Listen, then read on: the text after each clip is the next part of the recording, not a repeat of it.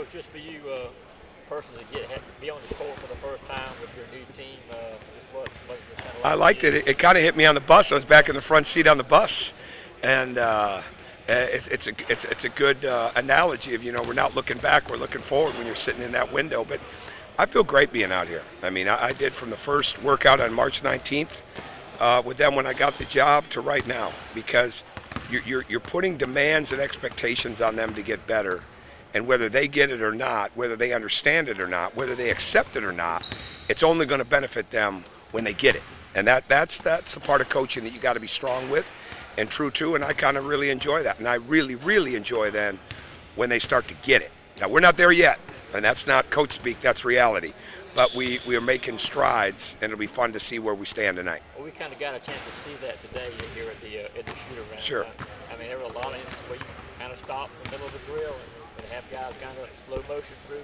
Well, this is their first time with me and with us in a game day situation too. Just like last night was their first time with us, and the night before a game. Just like yesterday was the first time, the day before a game. So we're certainly not trying to treat this in the normal preparation realm. First off, they got 4 returning players, so there's a lot of things we don't know about them, and we're a brand new team. So maybe they've got the same situation, but we're trying to make sure that we get the keys for us that maybe we haven't spent as much time on yet, but that we need to really understand. We got to make it part of our identity. That's our transition defense. That's our ability to control the dribble better, to not foul jump shooters, challenge shots without fouling, and then get all 5 guys rebounding. And offensively, can we stay true to our spacing? Can we keep cutting? Can we keep cutting hard? Can we get good looks? Can we deliver the ball on time, on target? Can we get to the offensive glass?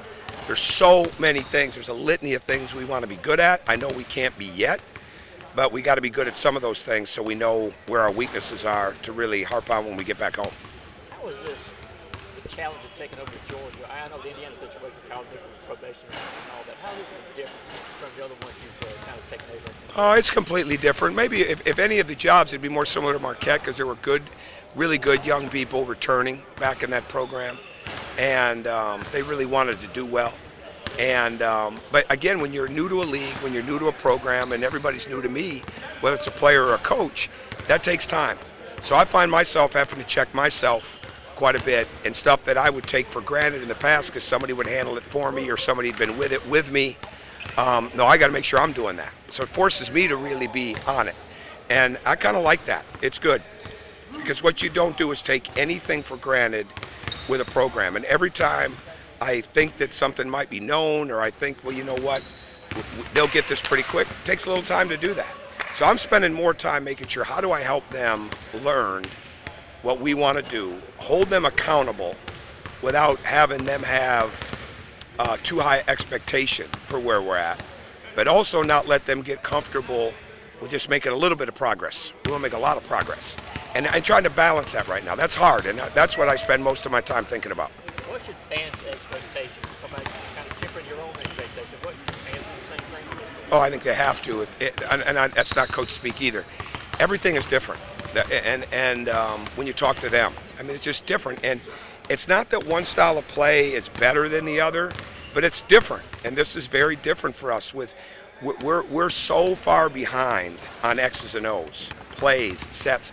Well, we've tried to spend so much time on concepts, making the next pass, shooting mechanics, what a good shot is for us, what a good shot isn't, talking, all the things that you got to really be good at, running both ends of the floor.